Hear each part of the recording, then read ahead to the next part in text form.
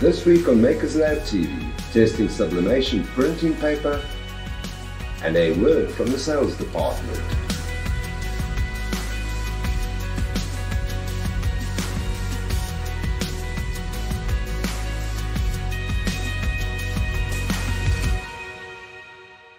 So I was asked to test out the new sublimation paper from AM that they just got in.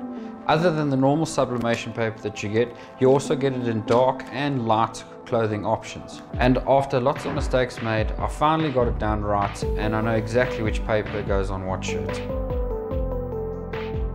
So in the process we've made a few mistakes, but in doing so we learned exactly which paper was meant for what.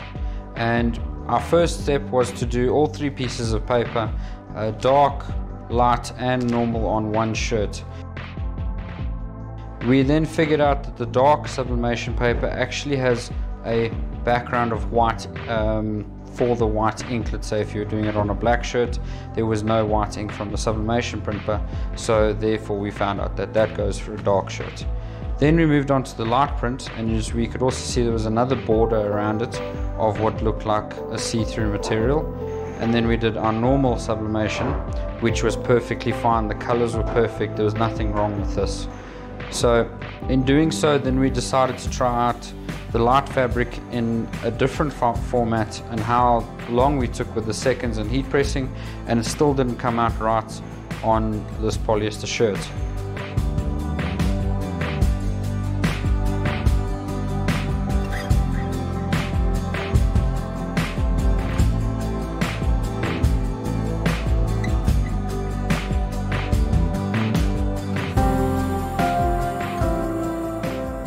So we decided to take the light transfer paper and we moved to a cotton shirt.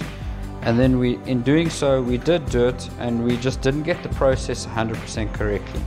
From there, we managed to figure out the times it took and the degrees of the heat press to get a perfect print for a light fabric shirt.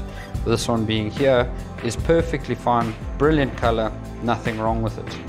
So once we figured out the light sublimation paper, then we moved on to the dark. Not knowing that it wasn't actually meant for a dark polyester shirt, as you can see the sublimation absorbed all of the dye of the shirt and then turned the print completely black. So the sublimation dark paper is not meant for polyester shirts because of the dye in the existing shirt that you tried this on.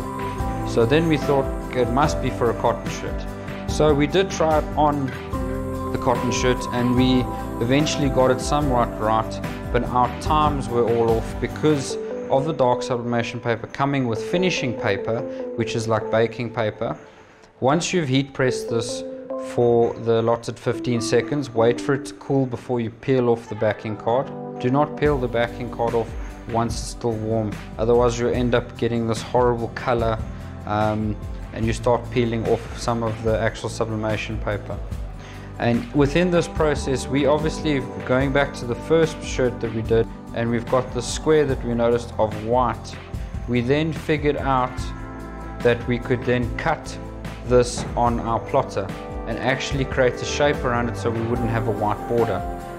That's why we have got a white square here and we don't have on the cotton shirt, because we have taken this, we put registration marks on the print from the printer, and then we cut it out on our plotter, which gave us this perfectly nice image, almost perfect in the color for what we've been using here. It came down to 180 degrees, 15 seconds for this, then wait for it to cool, peel the backing card off, and then we did finishing paper for 3 seconds, and then we got our color that was absolutely crisp and beautiful. That we were happy with.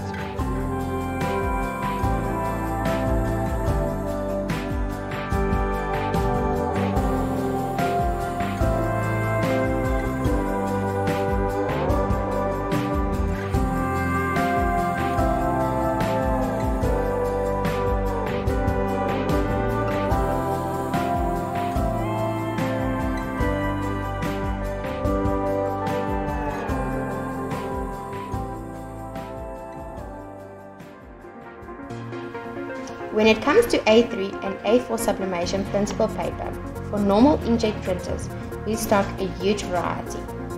Suitable for printing on polyester and cotton fabrics, both dark and white materials. We also have transparent, silver and pure white label paper, so whatever you need, give us a call. We are here to assist you.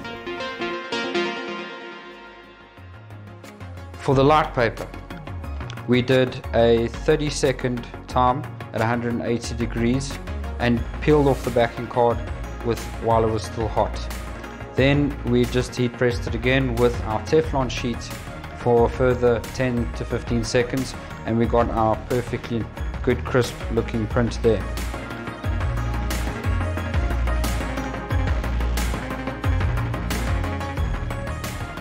For normal sublimation, we use the paper as is, no special needs, 200 degrees at 90 seconds. Once it's finished, pull off the backing card and your shirt is perfect. In terms of durability, which one's going to last the longest? Well, they're all going to last extremely long. Going with normal sublimation, this will last you the longest because it is actually in the fabric. There's no vinyl, there's no adhesive, it's in the fabric, it's dyed there, it will not come out, the shirt will break before the print disappears. For your light t-shirt, this stuff is a little bit stretchy, not too much. It does keep its form after you've stretched it, but as per normal, if you go for a wash, it goes back together. Same goes for the dark fabric. We stretch this quite a bit, and when I say quite, I mean a lot. And after leaving it by itself, it's gone back to its normal state. So I can definitely say that the durability on all of these papers is actually really good. So at the end of the day, if you wanted to print on white polyester t-shirts, you'd use the normal sublimation paper, just like this one. And if you wanted to print on a lighter fabric, cotton for instance, you'd use the light sublimation paper. And lastly, if you wanted to print on a dark fabric, cotton as well, you'd use the dark sublimation paper.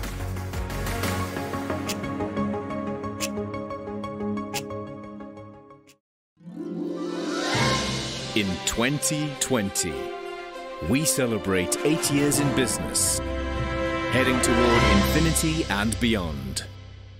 am.co.za. Achievement matters.